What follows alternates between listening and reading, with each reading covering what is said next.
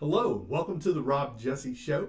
I'm Rob Jesse, and on this show we talk about real estate, our local heroes, and of course the Roanoke Valley. And every Thursday I'll be bringing you a special buyer series that'll talk about the things that you should be doing as a buyer, or your agent should be doing as a buyer, whether you're using us or somebody else. And today we're going to jump right on in, and we're going to be talking about the 5 negotiating tactics that could kill your deal, and that's not good if you love that house. Negotiating in real estate is a delicate art. However, skilled negotiators or as realtors, it's our job to find common ground between the two parties. And sometimes, whether it be the buyers, sellers, or even us as agents, we use some of the negotiating tactics that could kill your deal. So these are 5 things to look out for as you're negotiating your contract.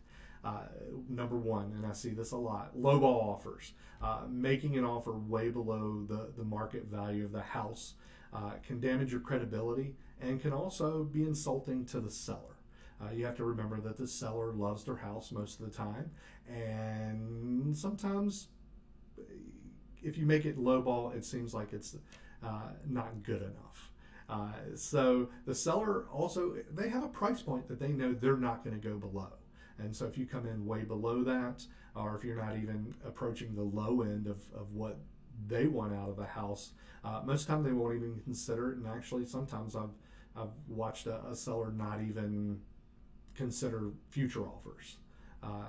And so definitely want to stay away from that. Number 2, incremental negotiations. Don't continue to return to the seller with tiny increases in your offer, $1,000 or less. The constant back and forth can grow tedious and lead the seller to looking for alternative opportunities or just saying forget about it. I've even watched sellers take their house off the market because they're tired of the nickel and diming. So definitely stay away. Number 3, take it or leave it.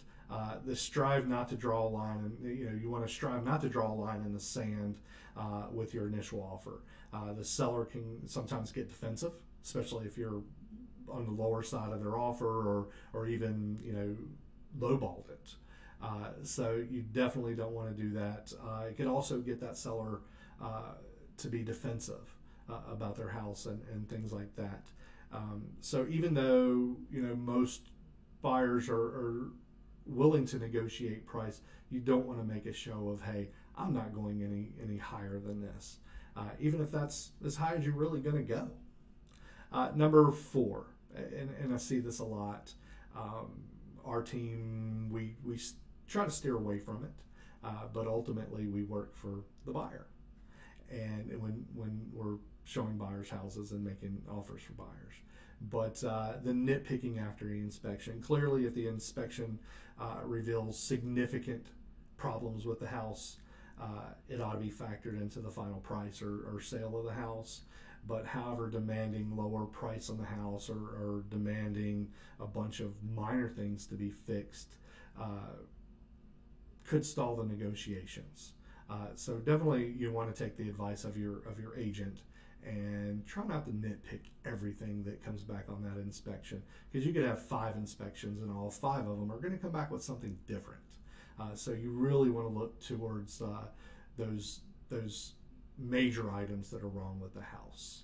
And number 5, and I've noticed this a lot lately, and some of my sellers can attest to it, is requesting more.